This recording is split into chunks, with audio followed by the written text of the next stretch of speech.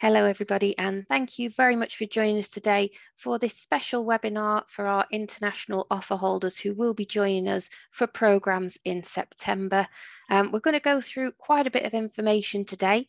The session is recorded, it's nothing to worry about, it's just in case anybody's connection drops, we'll be able to share a link to the recording over the coming weeks for you as well. So I'm just going to introduce who we've got in the session today for you. So my name's Kat and I work in the international office, so I can help with any international queries you might have. Hi everybody, my name's Jess and I work with Kat in the international office. Hello, my name's Mimi Tessia. I'm Associate Dean International and I am also Programme Leader for Public Relations and Digital Communications. Hello everyone, I'm Dr. Gwyneth James. I'm the Senior Lecturer in TESOL, so I'm the Programme Leader for the same programme and also the Admissions Tutor for postgraduate students. Hi everyone, my name is Dr. Genevieve Bosa, Senior Lecturer in Media Communications and Programme Leader for the MA Journalism and Media Communications. Hi, I'm Dr. Ben Nutt. I'm a lecturer in Politics and International Relations and Programme Leader for the MA International Relations. Excellent, thank you everybody. So if you do have any questions throughout the session today, everybody, please do use the Q&A button on your screen, and then after the slideshow, we'll be going to Q&A live, so we'll be able to ask your questions to our panelists. So this is the perfect opportunity for you to ask specific questions about your programmes and studying at Herts as well.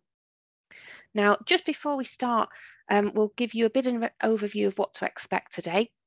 So we're going to give you a bit of an introduction to some of the programmes that you'll be studying, including specific insights from MA TESOL, MA Public Relations and Digital Communications, MA Journalism and Media Communications, and MA International Relations as well.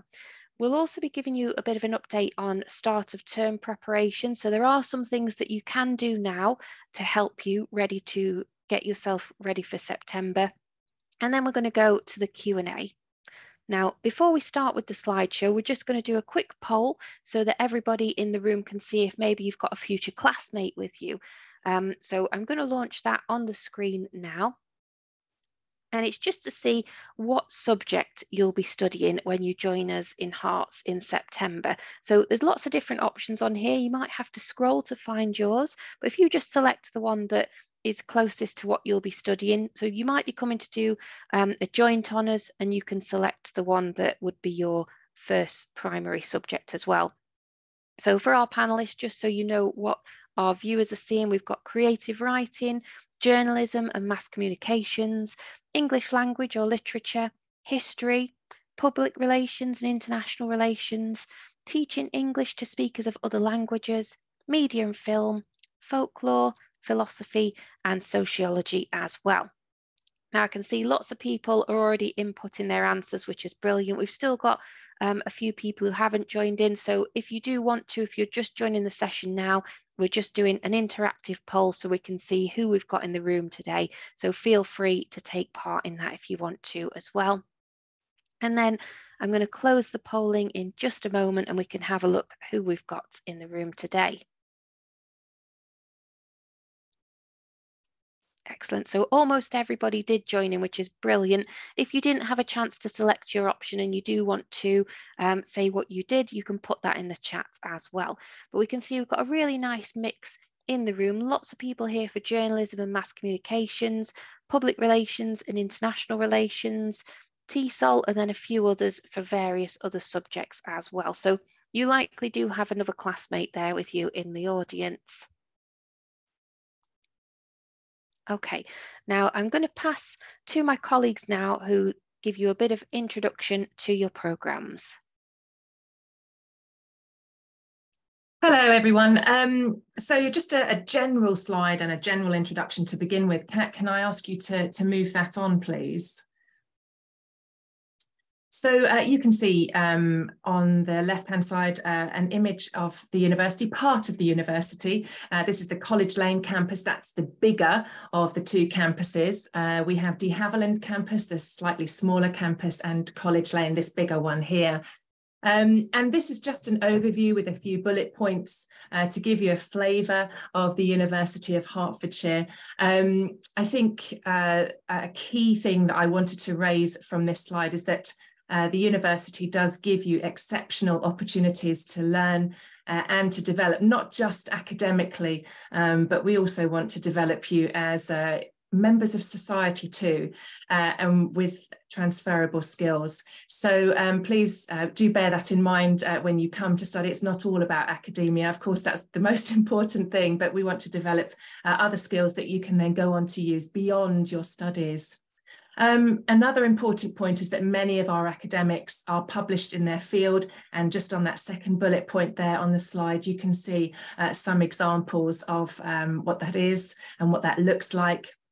Each of the programmes here represented today, there are 4 master's programmes that we will be giving you a little flavour of, but each of those have a huge variety of modules to choose from in a range of subjects.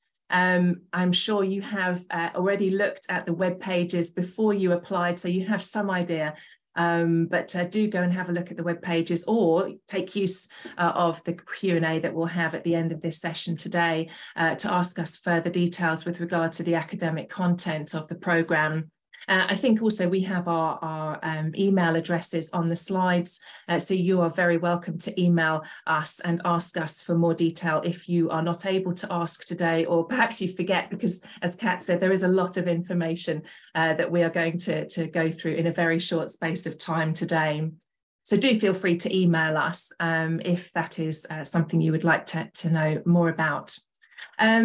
We also have internships and guest speaker talks with leading practitioners on the programmes, a creative writing academy, and from 2023 this year, we are 13th in the UK for English. So just to kind of give you a little flavour, of course, this is by no means all of the attributes and the kind of key selling points and wonderful things about the university, but it's just to give you an idea of some of those things which are very pertinent to our programmes. Thanks, Kat.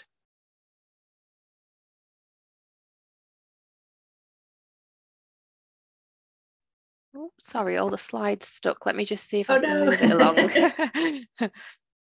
Definitely a bit of extra time to take in the facts on there, though. Let me just see if I can refresh. Yeah, exactly right. Everybody. It's difficult, isn't it, to read and listen at the same time. Oh, 1 second, everybody.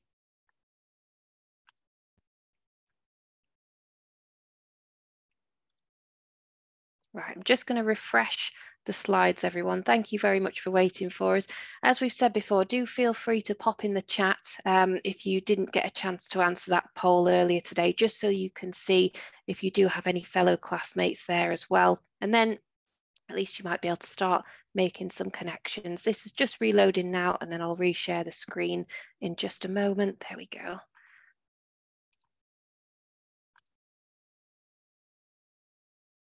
Just loading now. Apologies about this, everybody, but we are live, so bear with us, and hopefully you can see that screen now. Is this the next slide for me, Kat? Sorry. Yes, it is. Sorry. Brilliant. Yeah.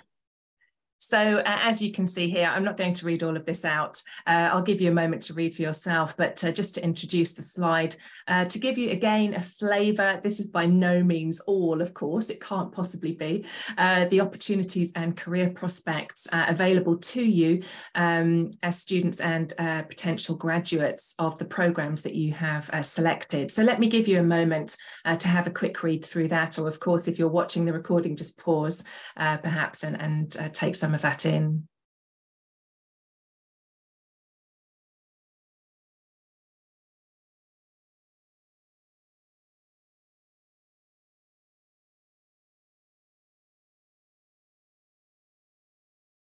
Thanks, Kat.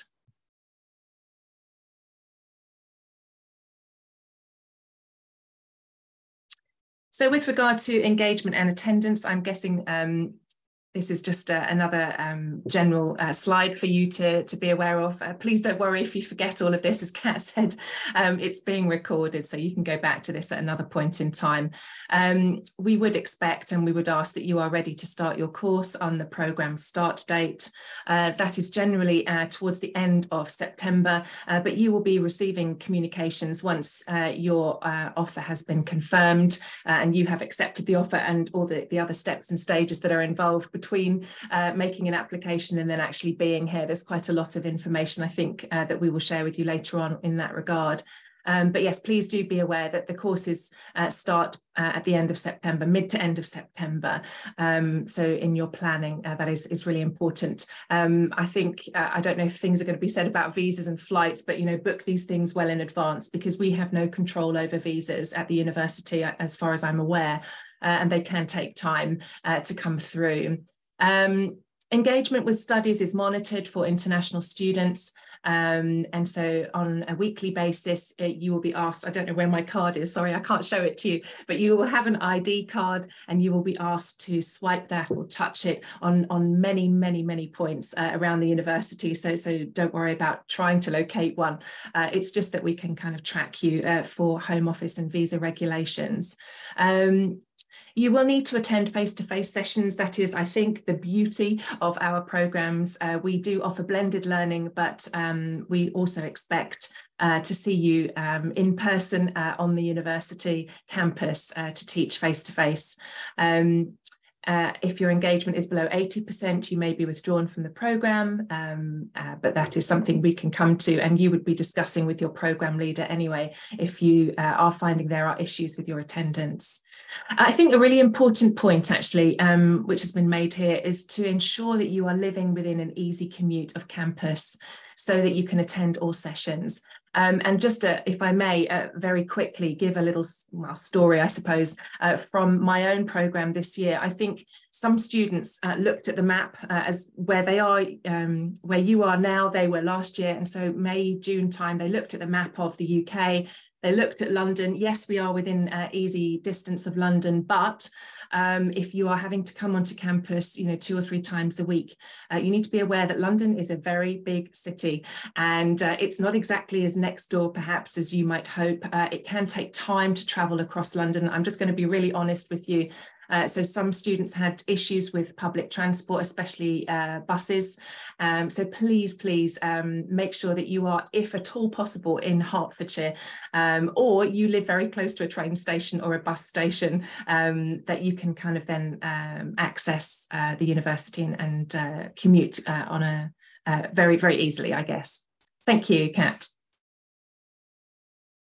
So we're going to start with each of the 4 programmes. I will start with my programme, which is the MA TESOL, Teaching English to Speakers of Other Languages. Thanks, Kat. So why TESOL at Herts? One of the key, if not the key selling point of this particular postgraduate programme is the practical teaching component. It's a central feature of the programme, and we have 3 modules out of 10, I think it is, which focus on practical teaching. The other modules that we have cover, not all, not every programme can cover everything, but cover all the key areas of applied linguistics and TESOL. TESOL is a subject that sits very nicely within applied linguistics. So we look at the English language. We don't just look at grammar and spelling and kind of the basics that perhaps people would have learnt. If you do speak English as a second language, that's fantastic. What we do is we build on the knowledge that you already have. You can already speak English, you can already engage with it, you can already write and read and so on. But if you're going to teach it, then we have to go much deeper than what you have probably already experienced in your learning so far, or perhaps if you're already teaching and you're teaching so far. So we have a particular module dedicated to linguistic analysis for teachers or for trainee teachers. If you have years of experience, or even 1 or 2 years, or even 1 or 2 months of experience, or no experience, you can come and do this particular programme here at Hertfordshire. And so that we understand that everybody starts from a kind of level playing field, we do offer this first module to check that people have a similar understanding of the intricacies and the complexities of the English language. It's not quite so easy as many would perhaps assume. So we look at phonology, syntax, lexis, pragmatics, and so on to enhance your knowledge to be able to teach the English language the most effectively that you can. Then we have another module looking at theoretical insights into how languages are learned. This covers the field of second language acquisition. We touch on first language acquisition, but obviously we're teaching second language. And so we look at primarily how we learn second languages and then how we can teach those second languages. If you don't understand how we learn a second language, arguably, you're not going to be able to understand the methodology and the pedagogy behind teaching that second language, whether it's English or another language, but obviously we're focusing on English for this particular MA. The theoretical insights that you gain from all of the modules can really help in the practical elements. And that's something that we're very keen on. We're very focused on really to bridge theory and practice in TESOL. You can't really have one without the other. And this program makes the best use of both theory and practice. So you need both. You can't have just one.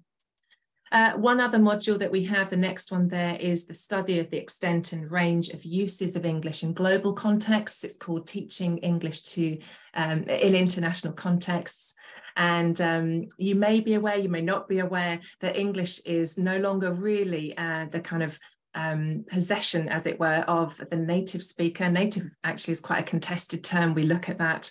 But English, of course, is spoken all around the world as a lingua franca, a common language. But beyond that, it's also spoken in many different areas of the world as a variety. So in Singapore, for example, they have Singlish. And we look at what that means, what it looks like. We look at its kind of status, I guess, and the attitudes towards it, and so on and so forth. So there's a lot of literature, a lot of research being done into sort of validating, I guess, these varieties of English that are spoken elsewhere and what that means for you as a teacher, because there's a kind of real tension between standard English, which is the one that is pushed in course books and exams, and varieties of English. So that's a real kind of tension that we examine in this module here. We have a module dedicated to course and syllabus design. Teaching is a very complex profession, and so we do cover quite a lot of these areas. If you're not a big fan of course and syllabus design, may I say that I wasn't either when I did my MA, but this was a really fascinating module, just at least to give me an insight into what goes into developing a course and developing a syllabus for English language teaching. It's very complex, but equally it's fascinating. You get to see the other side, as it were, not the kind of teaching side, but the kind of course creation side, and that's a really valuable skill, even if you don't go on then to write your own courses or write your own syllabi. We have a research methods module. Most MA programs, I think, do. This is to help you prepare for your research in terms of the dissertation that you'll be expected to do. And then finally, we have the dissertation, which, as I've put in brackets here, is an independent empirical research project with an allocated supervisor. I think I miscalculated the modules. We have 9 modules, not 10. Maths is never my strong point. Our assessment is extremely varied, I think, because it maps onto what you are expected to do as a professional, as a teacher. We do have 1 or 2 essays, but really essays are not what we focus on. We have lots of analysis of course books, reflective logs, presentations, case studies, test design, and so on. Skills that you can then transfer to your professional context once you've graduated. And the wonder of this, I think, is that you can teach anywhere in the world after you have this particular degree. Thanks, Kat. Just some student feedback before I finish my session on TESOL, so I'll give you a moment to read that.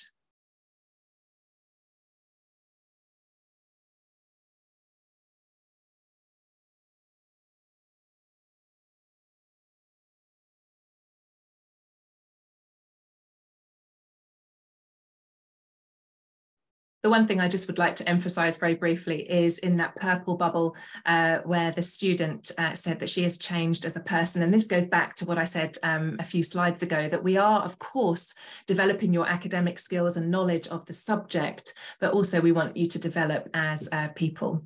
So thank you very much. I think that's my last slide. Yeah. So we don't need to watch this, Kat, I think, for time. Thank you.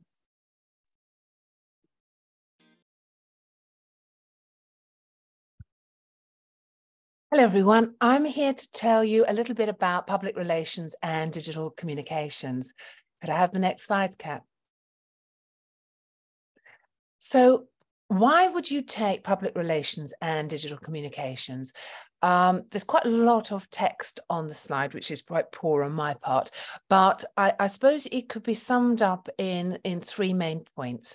The first point is that with this kind of qualification, we're expecting you to go out and be a public relations professional.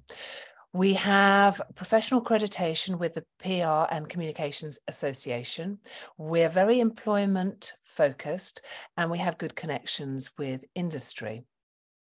So if you wanted to be a public relations kind of expert, a professional, what kind of skills do you need? And what we've done is we've developed 3 programs.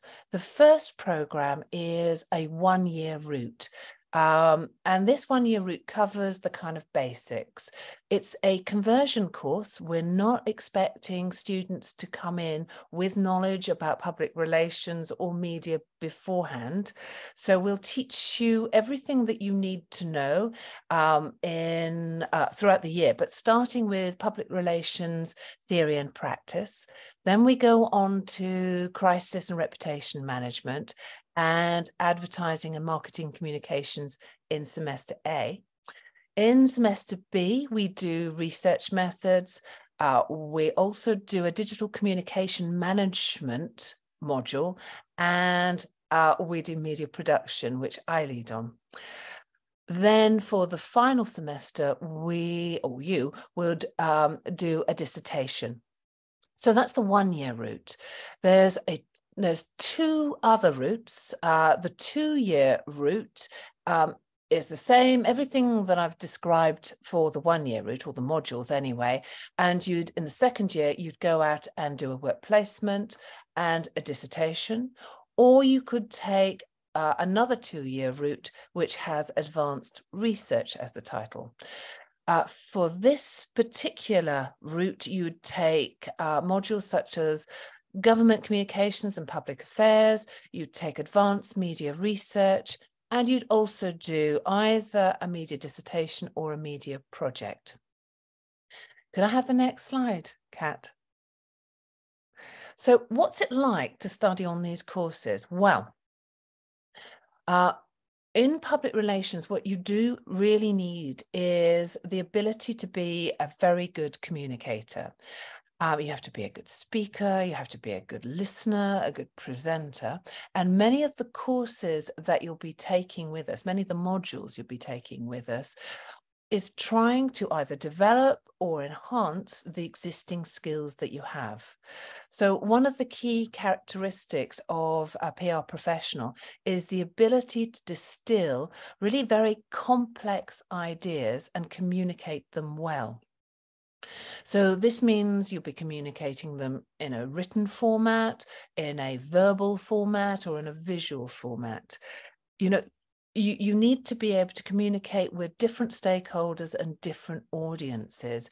And we'll teach you to do that, whether we are teaching you through case studies, authentic assessments that are based in real world activities. The types of assessments we have, I should say that we don't have any exams on the course, so it's all coursework. You might be giving presentations either in a group or individually. You might be pitching for business with your amazing creative ideas. You might be creating social media campaigns or visual promotions. We'd like you to measure the level of success that you have doing any of these kinds of assessments.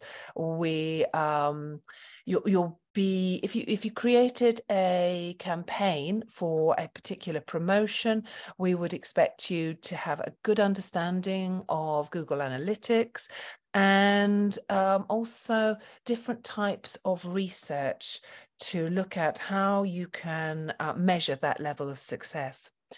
The research is kind of a mixture of theoretical and also research into professional practice. You'd have to be quite sensitive to the kind of nuances of language and the way that you use language to communicate to your stakeholders. I've got a good example here. If you consider the pandemic, you have a lot of public messaging which has had to be very, very carefully handled because the UK government wanted the public to take up vaccinations and was very interested in public safety, but at the same time trying not to frighten the public into antisocial behaviour. The types of assessment you'll have will be very much based on the modules.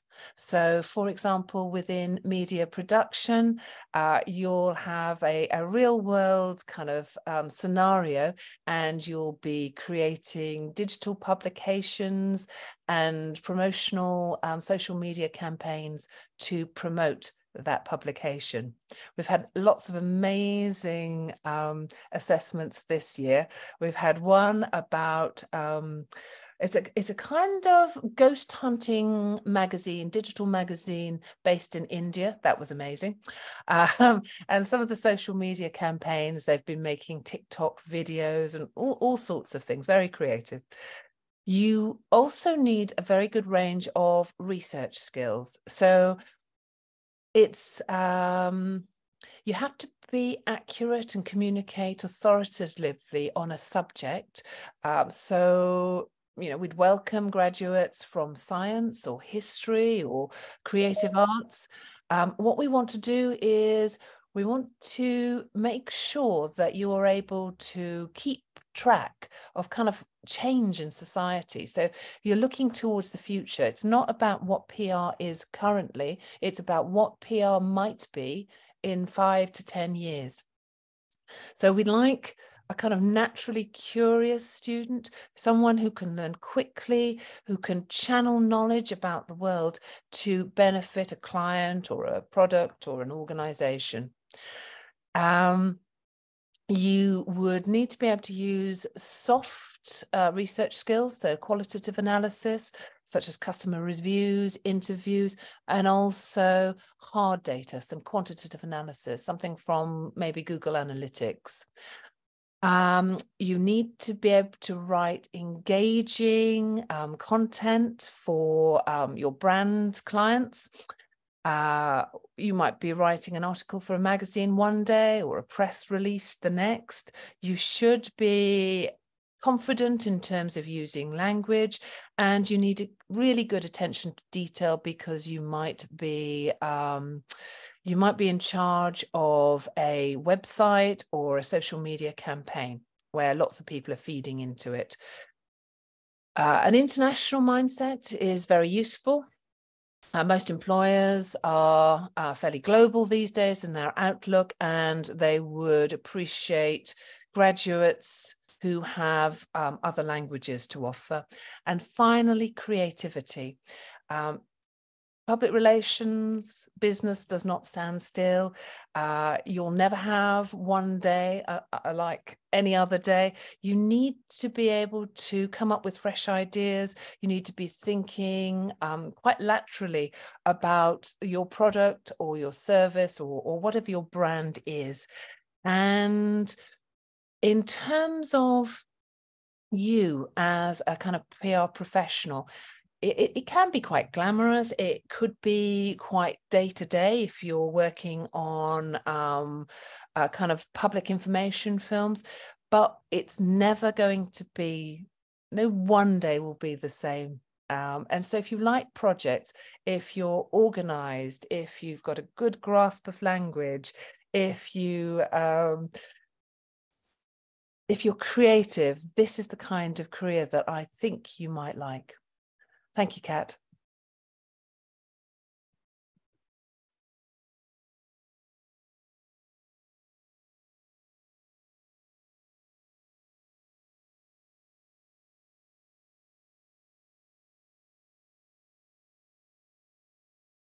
Good morning, everyone. So welcome to the MA Journalism and Media Comms. I did see a few people that said they were coming to the course. So yay, look forward to seeing you in September. Please come early, as Gwyneth said earlier when she was presenting.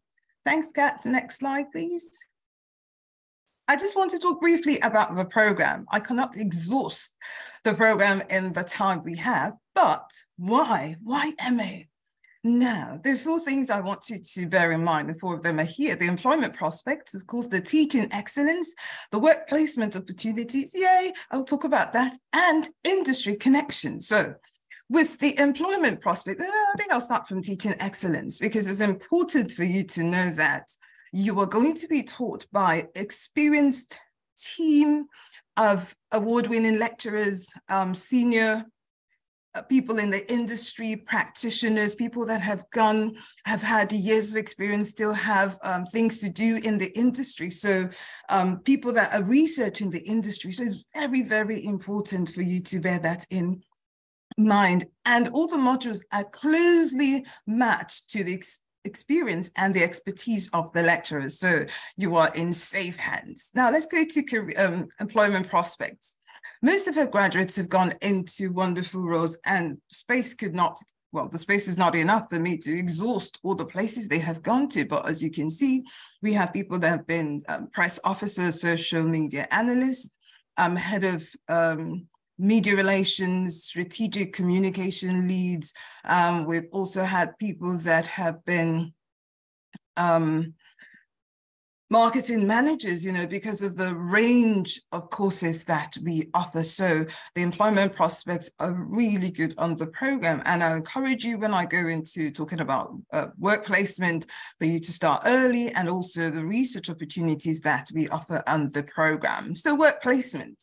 If you're in the program, there's 3 pathways. One is the 1-year pathway. If you're registered for just 1 year, then you have a short placement. We call it the short work experience, where you go into a place and stay with them for about a month, come back and feed back to us, and it's absolutely great.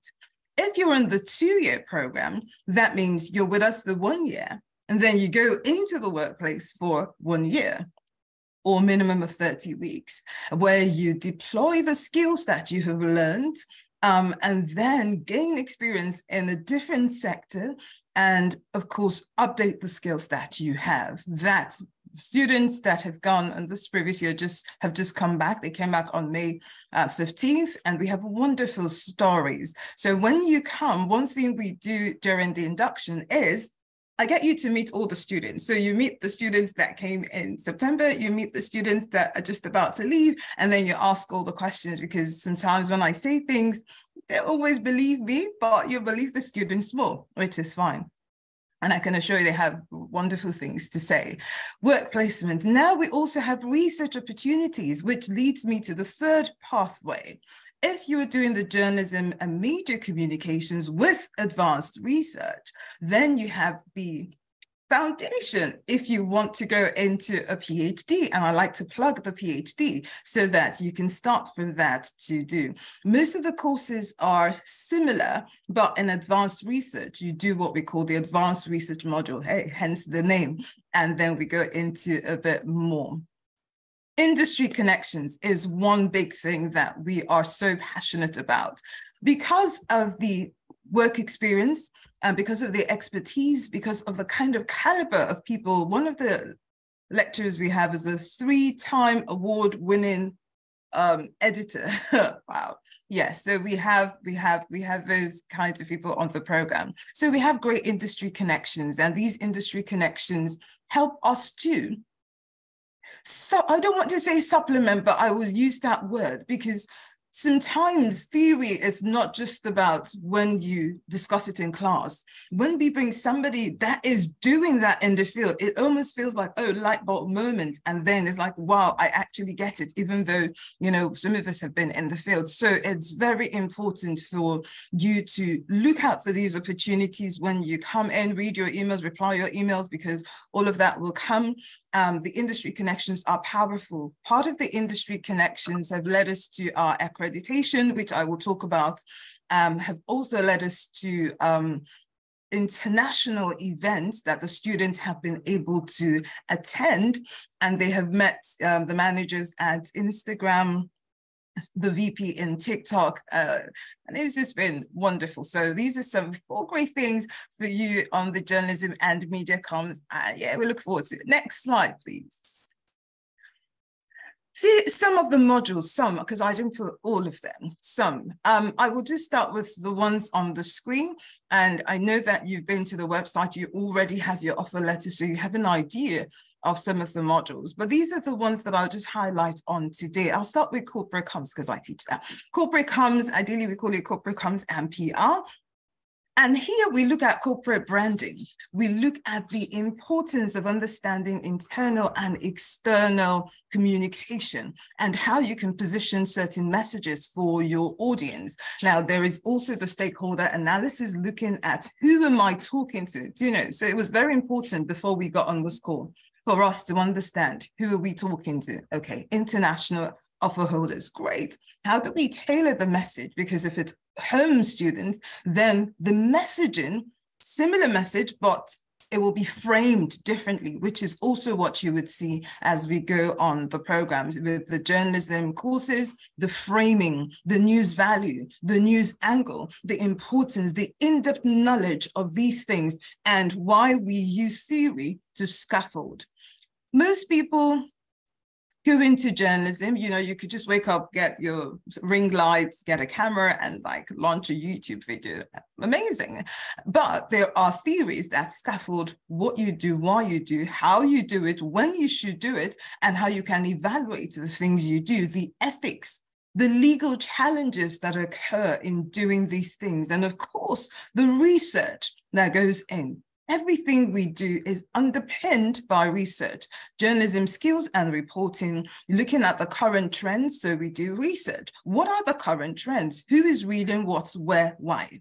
During the pandemic, I conducted a survey looking at how, where people were getting their sources of information regarding the news. And we saw a surge in TV. And after the pandemic, the surge in TV, of course, plummeted, and we're back to mobile news. Even in mobile news, what kinds of mobile platforms? Very important. So we look at the trends. It helps us to inform. As they say, data is the new oil. So if we have data, then we can, you know, plan effectively, look at different forms of journalistic content. We'll do that on mobile journalism, journalism skills and reporting, sports journalism, your writing, your interviewing skills, your technical skills, the short form, the long form of writing. Very important. If you really love to write, we'll take your creative flair and, you know, help you channel it properly, and you can produce journalistic stories, mobile journalistic stories, different shades, forms, absolutely amazing. We also have media production, which we share with PR, and I'll tell you a really lovely story about that module when we get to, I think, the next slide also. Video content creation is one that we love. So with the video content creation, we're looking at how, the explosion of video content and why this has happened recently, and what you can do, how you can use that to create short films, how you can use that to create documentaries, how you can use that to tell a story. It is important in telling a story. How do you tell this story? So when you are shooting your TikTok and your reels, you are telling a story, but then you're telling that story to a certain kind of audience. Now you are harnessing the skills. We'll look at the post-production, post-evaluation. We'll then look at why you were doing this. All of these, I think the person that is handling the video content creation is a skilled documentary maker who has, yeah, it's amazing. I'll just leave that. I'm sure you meet her during the induction. So these are some of the modules that you see. And of course, we have research modules. I just then put them on the screen.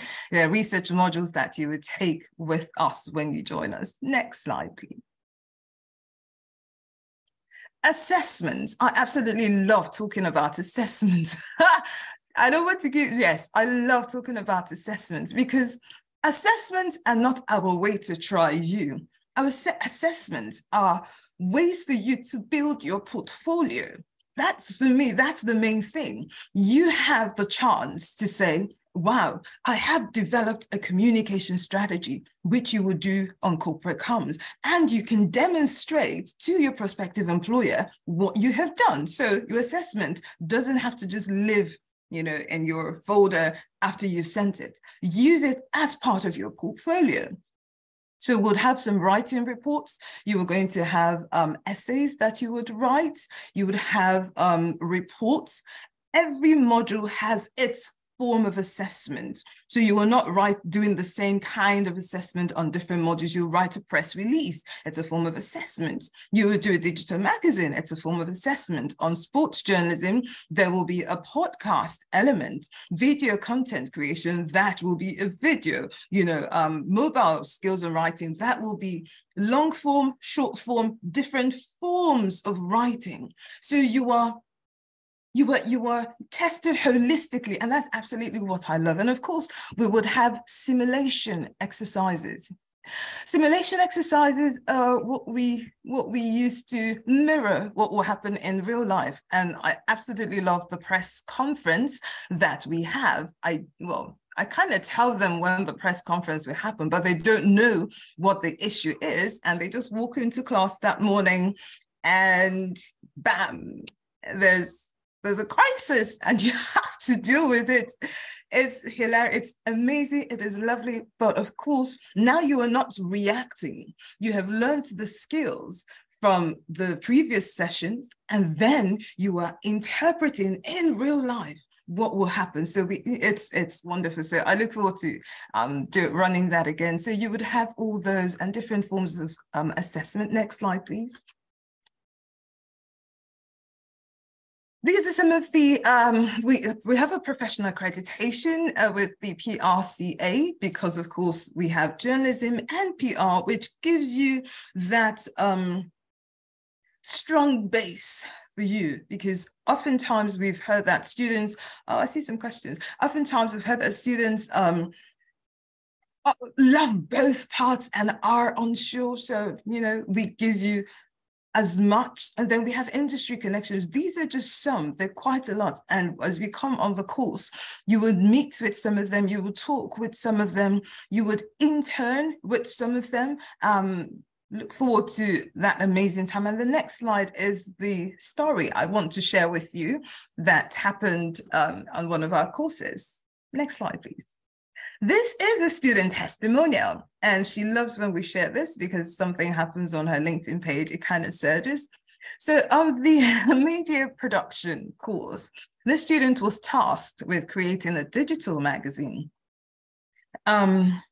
Wonderful. The question was created digital magazine, I think around Easter. So there was the incorporation of the different themes, the different ideas. You can see the writing was also there.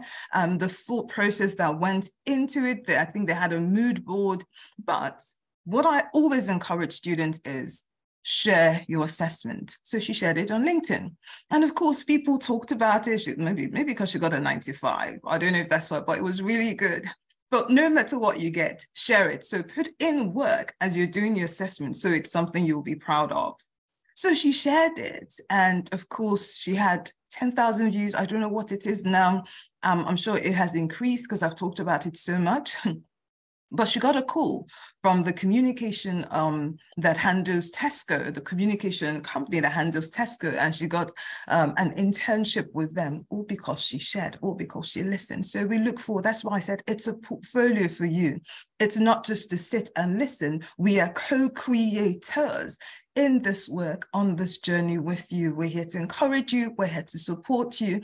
And we look forward to having you. And I think there's one more slide, but I'm happy for you to, I don't know if we still have time to play it, but thank you. See you in September. I think it's really short, so we could just play. Thank you.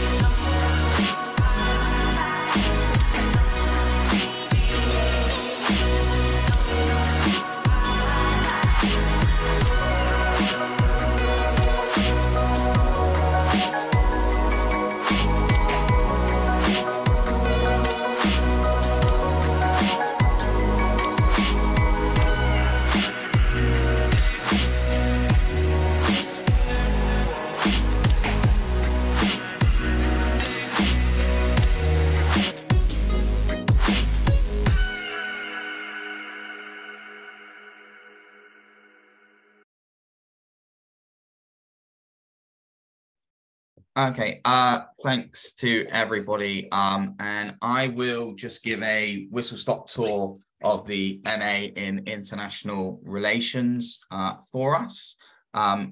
Next slide, please. So I thought I would start the kind of discussion by just giving an overview of perhaps why international relations is the topic for you, or why you should study international relations. And there are 3 points, really. The first is that it impacts everybody. Global politics and global political events impact and influence everyone and everything that people do. So there's a kind of saying in the discipline that the global is local and the local is global. So all these kind of interactions that you're having at local level impact on a wider global scale. And in the same essence, things that happen at the global level narrow right down to the local level as well. We've come through and are experiencing significant events, whether it's the most recent pandemic, the COVID-19 pandemic, whether it's climate change, whether it's the current and ongoing conflicts around the world, whether that's the war in Ukraine, whether that's Yemen, whether it's escapades in Syria that continue. So it is happening. It's happening now. It's happening where we are. And these are the kind of things we discuss. So it's a current kind of discipline. It influences everything we do. And I think the big point, which I'll expand on now, is that the world is changing. It's significantly changing. Geopolitical, geoeconomic, and geostrategic shifts are occurring all over the world. So we're seeing significant changes occurring at the moment, but also that are due to occur in the next 5, 10, 15 years. So the old world, perhaps the old remnants of the colonial world, are slowly disintegrating and moving. And that's evidenced perhaps by the so-called decline of the US, which has been posited against or in opposition to the rise of China and India in particular, but also many, many other countries, okay, and shifts. And it's been called the hour of the global south. So that's this really important shift in terms of power and influence in the world. With this comes new ideas, new actors that emerge, but also a new range of challenges. And that's really what we'll explore in the discipline, is how the world's shifting, why the world's shifting, and what the world might look like in the future. Next slide, please. So why study international relations if that's grabbed your attention? Why study it at Hertfordshire? There are a few kind of areas, and I'll expand on this. We offer a personal learning experience. So like the other disciplines that you've just heard, there are the 3 routes. There's the full-time route where you study with us for 1 year, and then we have the 2-year routes, 1 placement route and 1 advanced research route. And the rationales for them are the same as the other courses. You can gain experience working in some kind of industry related to international relations and where you can use your transferable skills, or you can gain these extensive research skills that will help you if you want to go into academic research and pursue a master's by research or a PhD, but also in the industry as well, and in other kind of careers. Research skills are always important. We have a range of modules, including modules on global ethics and justice, international political economy and developmental economy, truth and conspiracy, so this kind of post-truth era that we're entering in global politics and politics in general, energy politics, conflict politics, all of these. And importantly, our modules are taught along the lines of research interests of staff. So all staff are published and active academics in the disciplines in which they will teach you. We have a topical focus, so I've kind of touched upon the current nature of the discipline, and we bring our discipline as up to date as possible. We're always making changes to our modules. We're always ensuring that we use examples and case studies that are not only current and relevant, but also will appeal to the student bodies that we have and the demographics that we have, and ensure that there can be personal experiences brought into the learning dynamics and into the classroom. We have an extremely international cohort, so we have students from all around the world, including the United States, West Africa, countries such as Nigeria, Ghana, some from East Africa in terms of Kenya, some from the Middle East, and some from South Asia, India, Pakistan, Bangladesh, these areas. So it's a very international cohort alongside some UK-based home students as well. And I think significantly, the geographic location of the University of Hertfordshire really lends itself to the study of international relations. The campus is about a 25-minute train journey from London, and London is the heart and the hub, the political heart and the political hub of the United Kingdom, but also it's a global political hub. Organizations such as Amnesty International, Human Rights Watch, the International Institutes for International Studies, the Royal Defence Institute, the British government, all of the consulates from the various countries in the world, Chatham House, which is the royal think tank, or the royal accredited think tank for international affairs, are all based in London. And we can use that ease of transport to introduce you to the kind of discussions that are ongoing here. Next slide, please. So this is just a few kind of comments from former students. I'll leave you just a minute to kind of look through those.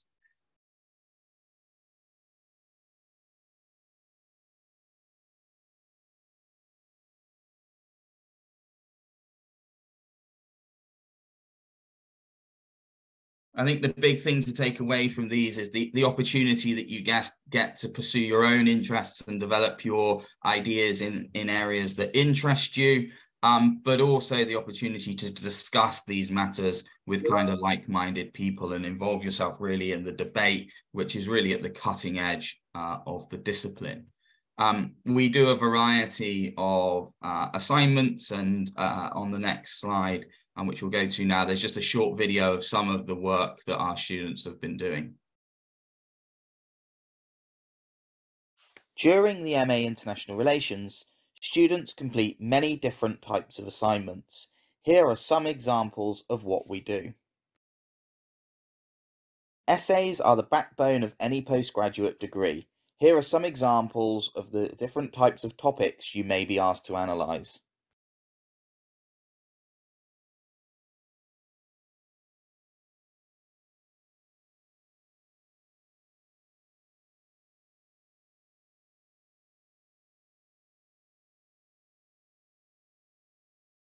With one eye on the future, being able to write a strong policy report will help you in your career outside of university.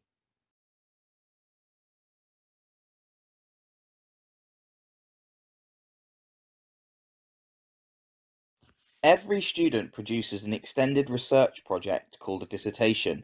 Here are some examples of projects being completed by Hertfordshire students.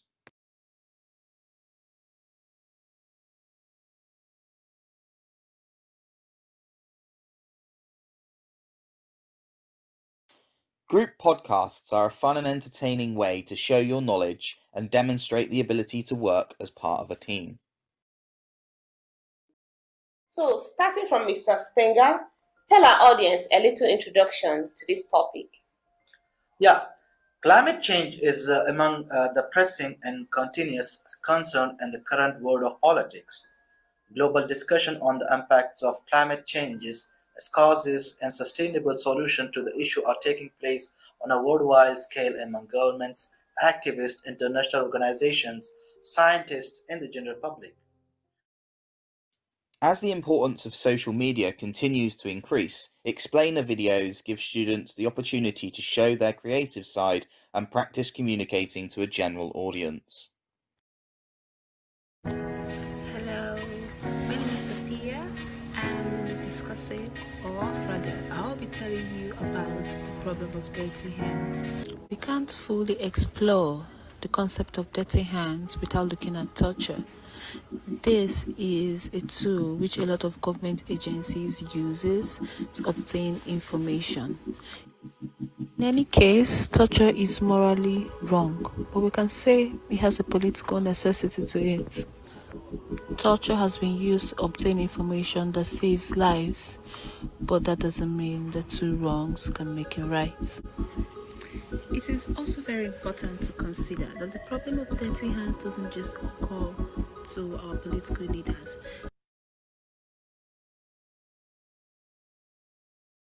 Okay, thank you. That's everything that I have. Brilliant. Thank you so much, colleagues. Now, I'm going to give a really quick update on start of term preparation for everybody. Colleagues, if I know we've only got a few minutes left, so thank you so much for your time as well. If you do have other engagements and appointments that you need to get to, please feel free to leave when we get to the hour. But everybody in the audience, just a reminder to check your admissions conditions, clear those, and make sure your deposit's being paid as well, so that you can keep progressing towards your CAS stage. Now, there are a few things that we'll be doing to help you in your preparation for the start of term. We'll be updating our pre-arrival guide on our website, and we'll send you an email once that's ready, especially for September 2023. And we'll also be doing some pre-departure webinars similar to this one, where we'll go through everything that you need to know to help you prepare for travelling to the UK in September. Now, there'll be a lot happening towards the start of term as well. So there'll be orientation week and freshers week. Again, we'll send you more information out about that, but you'll have a chance to speak to the students' union reps, join some societies as well, check out the Heart Squad sports events, and also get to know our chaplain on campus and join some of the religious groups as well if you want to. There's a few things that you can do now. So the university has created a free Getting Ready to Study at Hearts module. There's lots of useful information on there about support teams on campus, tips for academic success, and also some tips from existing international students about things they wish they'd known before they came to the UK. So check that out, and the university is going to keep adding to that on the run up to start of term. If you haven't already, this is the perfect time for you to arrange your accommodation. We do strongly recommend you stay on campus wherever possible, just so that you get the 24/7 support. All your utility bills, contents insurance, and Wi-Fi are included. And also you won't have a commute because you'll be right there on campus. If you are looking to live off campus, you must live within a 2-hour commute or 30-mile radius. Now, I do stress that is the absolute maximum. I would strongly recommend you live in Hatfield so you can still walk to lectures. But if you are looking to stay a bit further away, you must have a look at the commute times, the transport costs, and make sure that you factored that into account as well, because you might find it gets quite expensive. So live as close as you can. Now, we do have some videos on the University of Hertfordshire's YouTube channel about room tours for accommodation. So if you do want to check those out, they're tours from existing students who are living in the room. So it's quite nice, so you can make your decision on which room is best for you. And now I'm just going to go and remind you that we also are doing some social media live sessions as well. So feel free to keep an eye on those. We've had a few previously, so you can check those out. And also we'll be running some taster sessions with the help of Ben as well. So keep an eye on your emails and we'll be inviting you for those if we're running taster sessions for your course as well. So it's a perfect opportunity for you to learn what it's like, get a taste of what it's going to be like in lectures as well. So well worth joining those. Now, I know we do have some questions that I can see in the Q&A. Colleagues, I was just going to keep it open till about 5 past so that myself and Jess can answer any questions. If you do need to leave for other appointments, do let us know, but otherwise we'll just answer a couple of questions live as well. Brilliant. Thank you so much, Kat. What a brilliant session. Ben, I was wondering if you can help us answer this question if you have time. A student's asked, what is the course structure for MA International Relations with placement?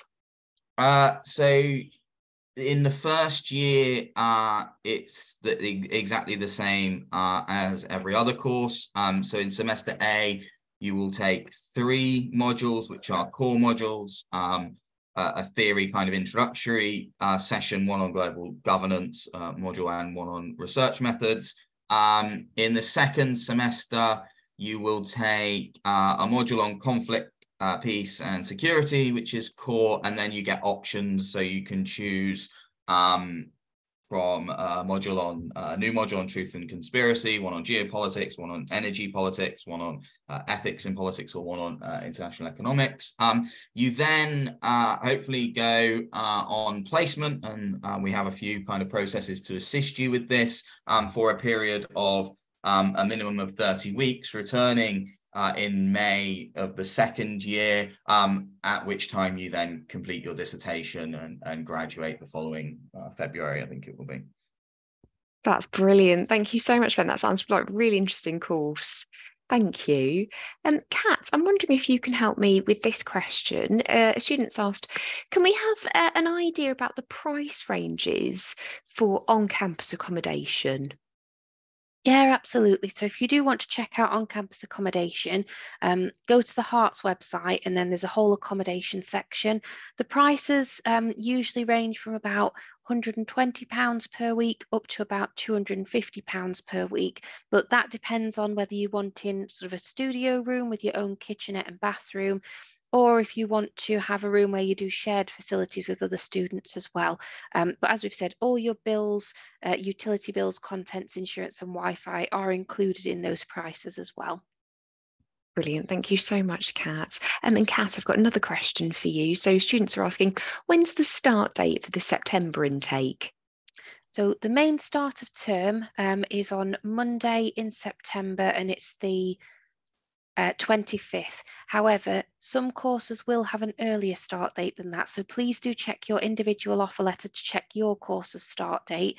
The orientation week, that's actually going to start on the 18th of September, so we'd always recommend try and get to the UK in time for that, just so you have a bit of time to settle in, start making friends, learn your way around Hatfield as well.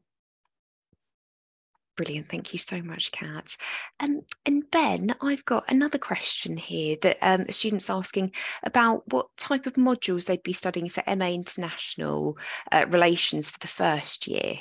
So for the first year, there will be a module, Debates and Dilemmas in International Relations, which takes you through the theoretical dynamics of global politics. So the kind of scaffolding that Genevieve talked about, so the framework through which we analyze global politics. There'll be a research methods module, which is closely linked to your dissertation, basically preparing you for that individual project. And then there'll be a module on global governance, so kind of the organizations and the way through which the world kind of governs itself.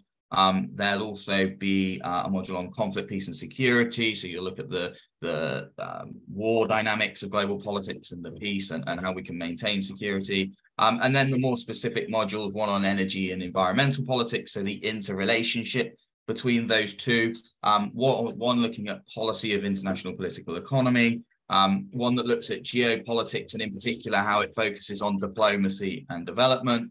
One that looks at, so my module looks at justice in international relations, or the ethical kind of arrangements and ways through which global politics operates or is controlled in this moral dimension. And then we've got a brand new module, which is truth and conspiracy in global politics, which picks up very much on those post-truth elements, those conspiracy theory elements that occurred and are born out of events like climate change and the COVID-19 pandemic, and how those interrelate and help us understand knowledge. Brilliant. Thank you so much. I want to study those modules. They sound brilliant. Thank you, Ben. And thank you so much, everybody, for all of your questions. We don't have time for any more, unfortunately, but I'll pass back to Kat to end the webinar for us. But thank you. Excellent. And a big thank you from me as well to our panelists. Such a lot of information there, everyone. So as we've said, we will get the recording up on YouTube and share that with you. If we didn't get to answer your question live today, we're so sorry, but please do email us at international@herts.ac.uk. If you do have an urgent question, you can call us as well, and our team in the UK will be there to help you. Colleagues, if you do need to leave, that's absolutely fine. I'm just going to play one short outro video and we'll answer as many typed questions as we can for those of us who are staying in the last minutes, and then we'll end the session. But thank you very much, everyone, and we look forward to welcoming you in September.